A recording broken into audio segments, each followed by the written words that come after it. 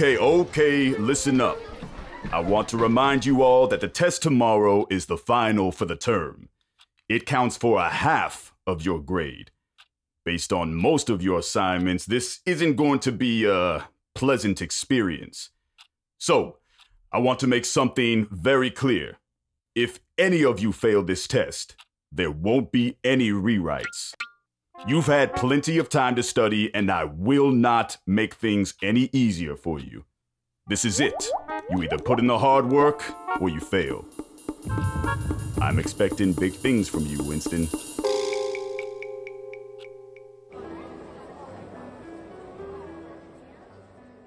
I really like your painting, Sam.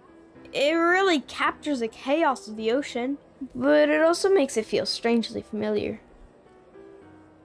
You looking for Stacy? Yeah, her and Sean said they were coming. Don't let it bother you too much.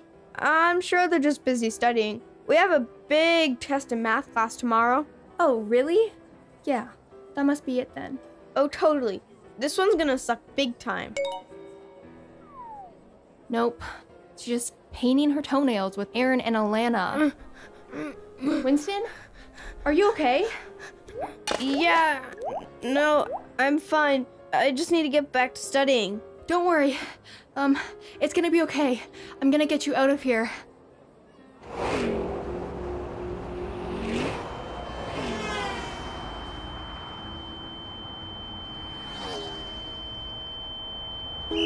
Okay, Harriet.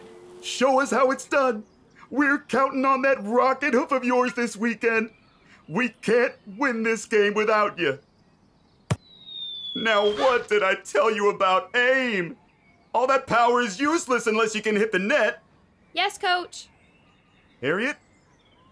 You gonna get that ball or what? Huh? Oh, right away, Coach. Oh, great. We're gonna lose for sure. We can't win this game without you. Without you! Without you!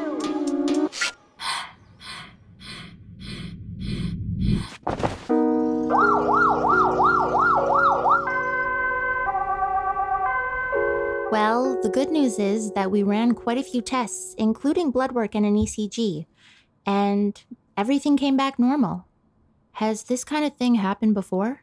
Yeah, I guess a couple times, but I don't get it. Why did all this happen if the test results say I'm fine? I know it's hard to understand why you are having these kinds of physical symptoms when nothing is wrong with your body, but these episodes are still very real. You're not making them up, and they're not just in your head.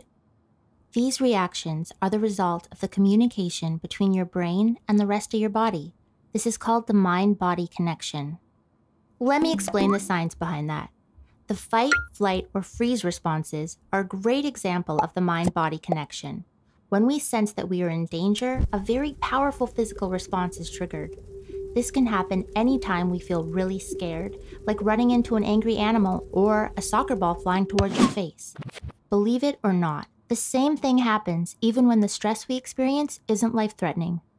The nervous system has two main parts, the sympathetic and the parasympathetic systems, which are always acting in balance.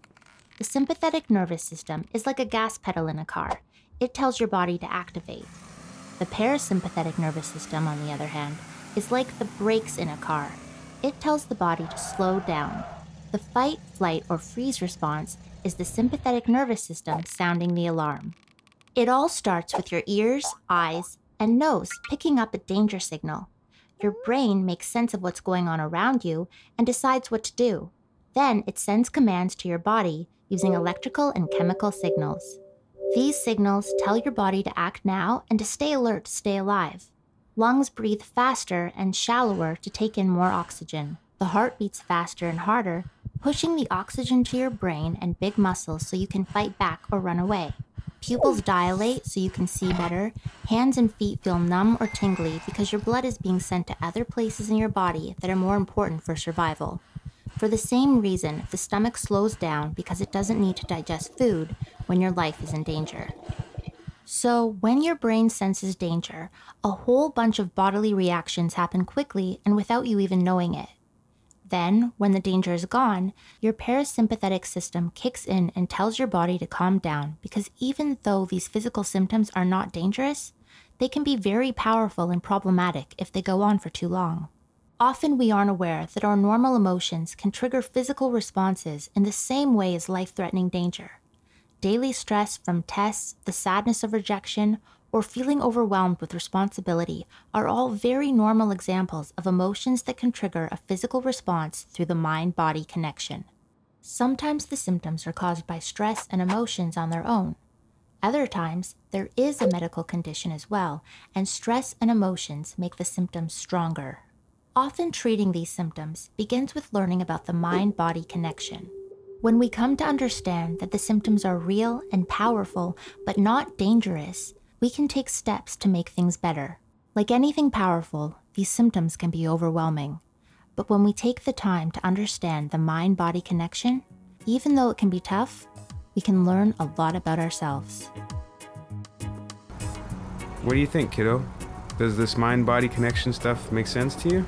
Well, kind of. I've been putting a lot of pressure on myself lately with soccer. I think that might have something to do with it. Yeah, that makes sense. I feel a lot better though, just knowing that my mind and body are connected like that. We'll work through it together. You gonna be alright?